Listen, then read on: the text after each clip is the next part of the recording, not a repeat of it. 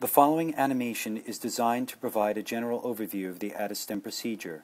First, 100 cc's of pure fat is extracted from the patient's own abdomen.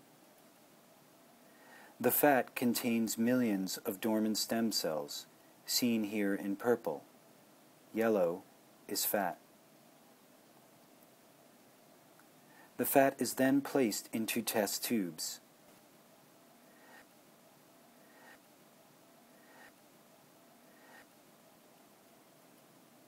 AdiStem cell extraction solution is added. The fat and stem cells are then placed into a centrifuge and spun. This process gently separates the fat and stem cells.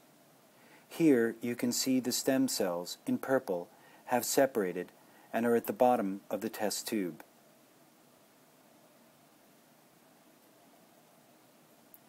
Now the stem cells are transferred into one test tube and set aside.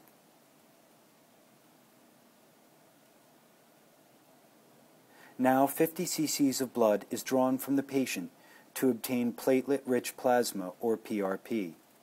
Whole blood is centrifuged, and their PRP is at the top of the test tube.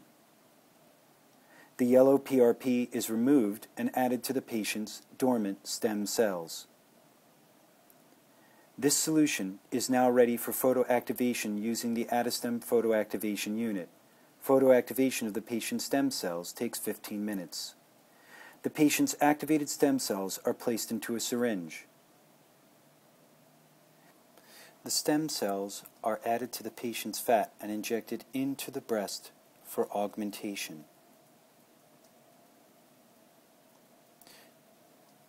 The results are seen in the post-treatment image.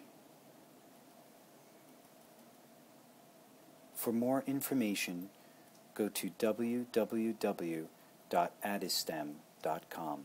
Thank you.